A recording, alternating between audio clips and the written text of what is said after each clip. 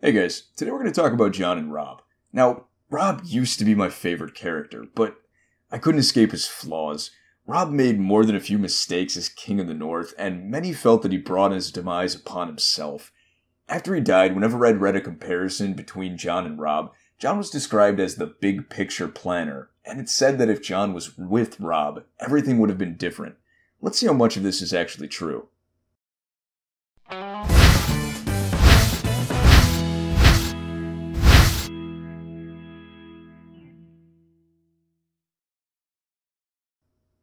First, let's take a look at the pair. Robb was born to be Lord of Winterfell. Out of all the Stark kids, he was the only one that had a good relationship with all the other children. This unfortunately includes Mr. Theon Grey without his joy.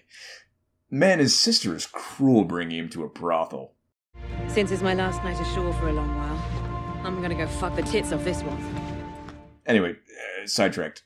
He got along with everyone. As much as Jon was jealous of Robb, he also felt guilty every time he allowed himself to feel that jealousy, because of how much he truly liked his brother, and you can see here that Robb cared for Jon as well. My mother?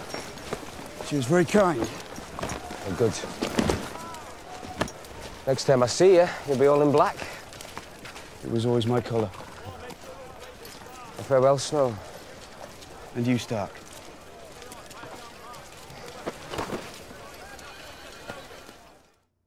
Robb should also get a huge amount of credit for the leader that he was. Though he was only 17 and 15 in the books, people followed him. He fought in the thick of the fight himself. He got respect from his enemies, which forced them to attempt to defeat him off the battlefield in the end.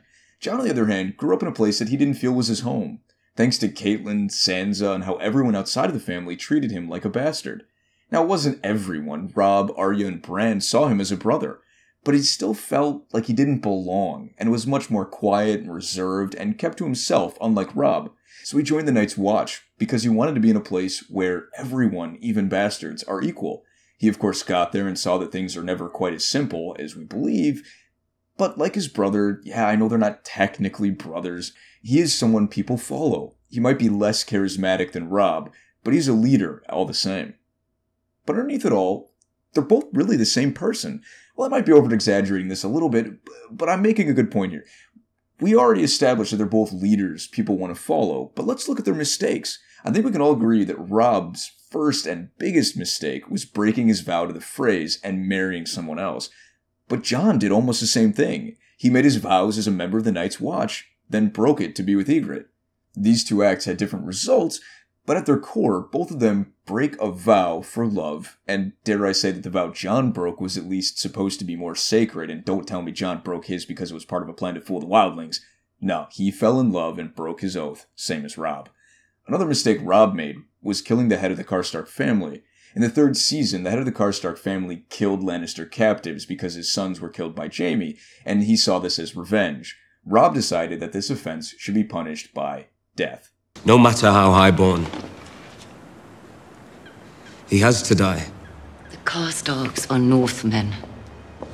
They won't forgive the killing of their lord. Your mother's right. If you do this, the Karstarks will abandon you.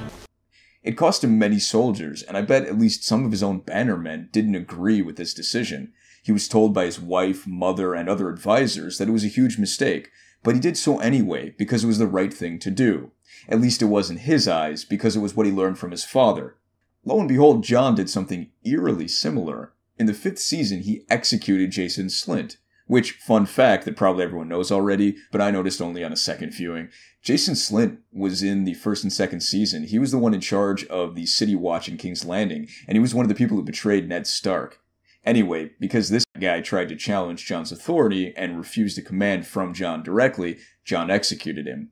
Those two things are basically the same, and yes, no one told Jon not to kill him, but no one really had the chance to, and I suspect a lot of people didn't appreciate him.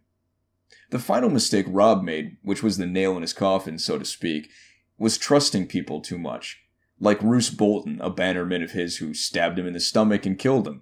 Jon was killed by his own steward, Ollie, who was the one who brought Jon to his death and also stabbed him in the stomach. The Lannisters send their regards.